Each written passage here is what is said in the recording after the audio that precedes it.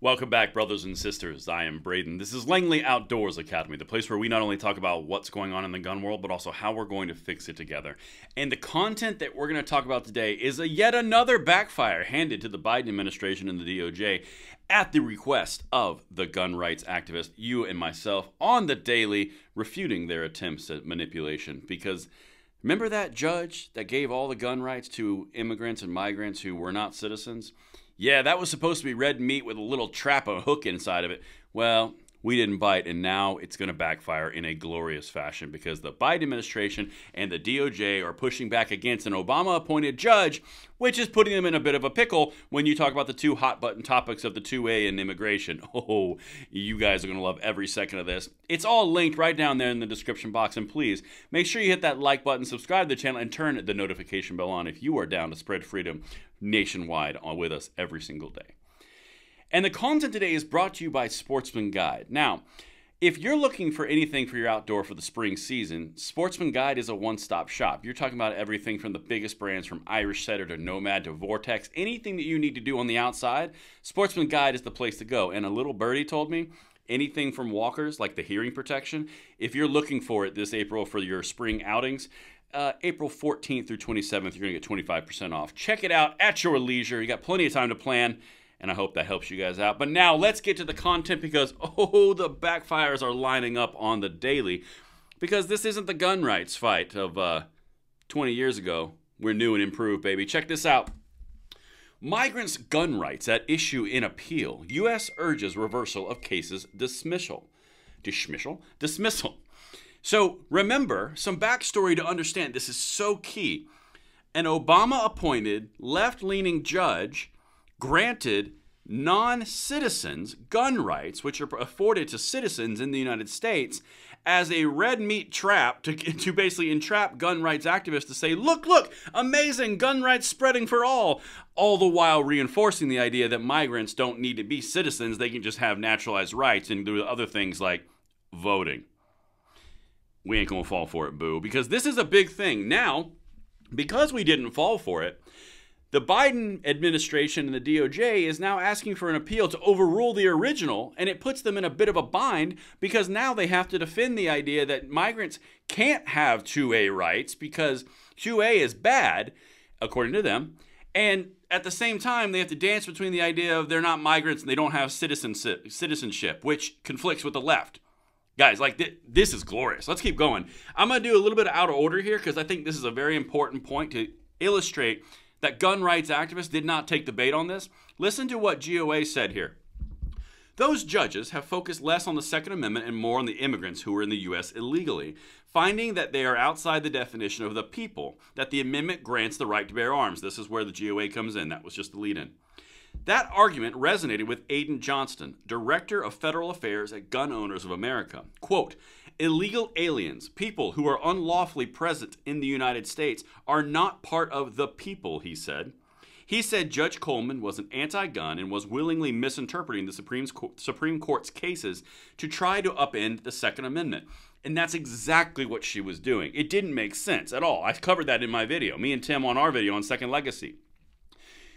It does not make sense for a leftist Obama-appointed judge to pass a very extreme interpretation of gun rights in the favor of gun rights against citizenship unless there's an ulterior motive.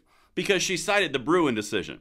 And we know how the judges have been resisting the Bruen decision on the left. Well, a pretty good way to upend the Bruen decision and bring questions up to bear would be to give an extreme ruling, which would give people who don't have constitutional protected rights, and then all of a sudden say, what now, Bruen? It doesn't say you can't do it against people with no rights. You see the trap and the trick? Well, now it put Biden and the DOJ in a very awkward position. We don't want guns, but we also want rights for the migrants. See how that conflicts? I'm telling you guys, the left cannot stand when you put all the ideas together. They are only individual focus group tested. Let's keep going. Let me show you some backstory here. The federal government is appealing a judge's ruling that found the Constitution allows some immigrants without documentation to possess guns. Let's just call them non-citizens. Let's be nice. Plowing new ground in the quickly evolving debate over Second Amendment rights. Yeah, well, they didn't expect to get caught up in the immigration thing either. The Justice Department filed its notice of appeal Thursday with Judge Sharon Johnson Coleman, whose ruling last month dismissed charges against an undocumented immigrant. Man, they're nice and flowery around this language, aren't they? Who'd been prosecuted for gun possession after he started blasting away at cars driving by him in Chicago's Little Village neighborhood. Again, you can't make it up. Chicago, the commission of a felony, attempting to shoot people, and a leftist Obama judge decides that, well, they have gun rights too. Because Bruin decision. Duh. Nanny, nanny, boo-boo. Come on. Anyway, let's continue. Judge Coleman said that a 2022 Supreme Court case upended away a long-standing federal ban on immigrants who were in the U.S. illegally possessing guns, effectively erasing the case against the defendant. There it is right there. She even cited the Bruin decision. And it's kind of obvious what they were doing. I mean, you had a lot of initial knee-jerk reaction was to say, hey, 2A rights won one, but we didn't take the bait. Just like we don't take the bait in a lot of things anymore because we're just better. To be quite honest, like I said, this is not the gun rights activist of the 1980s. This is legit, like we're in this scrappy little fight together, you and I, all day, every day. But you saw a lot of people resisting. I know Jared resisted it. I know that, goodness gracious, I'm blanking on his name, Warrior Poet Society. I'll come to it in 1 second. He resisted it. Almost all of us resisted it because we saw what it was. It's a blanket attempt to try to trick gun rights owners and advocates into accepting a broader vision of the country of which they'll just vote away your gun rights at the end after they get it anyway. Anyway, let's continue because this is where it starts to fall really apart and they get really uncomfy on the left. Oh my goodness. This law professor, because I don't want to, at the University of Colorado Boulder said it wasn't surprising that the feds appealed.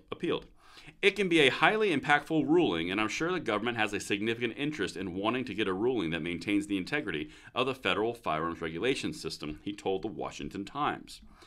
Under existing law, the migrants are one of a series of categories who, what's known as prohibited purchasers, or individuals who are not allowed to obtain or purchase a gun.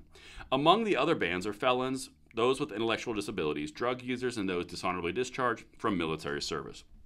So that's the backstory here, and they're not surprised that the Biden administration went for the appeal because they want it up higher in the courts. This was a plant from the very beginning. Worst case scenario, she looks like an idiot. Best case scenario, they get a broader conversation around immigration, who gets rights, who doesn't get rights, at the cost of the gun, based on the backs of the gun right owners and gun right advocates, because they thought we'd bite and take it and take the hook all the way down to the sinker, whatever. You get it. I actually do love fishing, but I just messed up that quote. But the whole point here is going back to what Aiden Johnson just said in the GOA. Gun Owners of America nailed it. This was a game. This is a willful anti-gun judge appointed by Obama who tried to set a trap for gun rights owners. We denied it. We said, nah, we're good, thanks. And then the Biden administration said, well, crap, now we got to undo this. And they spend all their time trying to undo this, all the while trying to dance or thread the needle between 2A rights for nobody and immigration rights for all. I mean, like, it literally is as simple as that.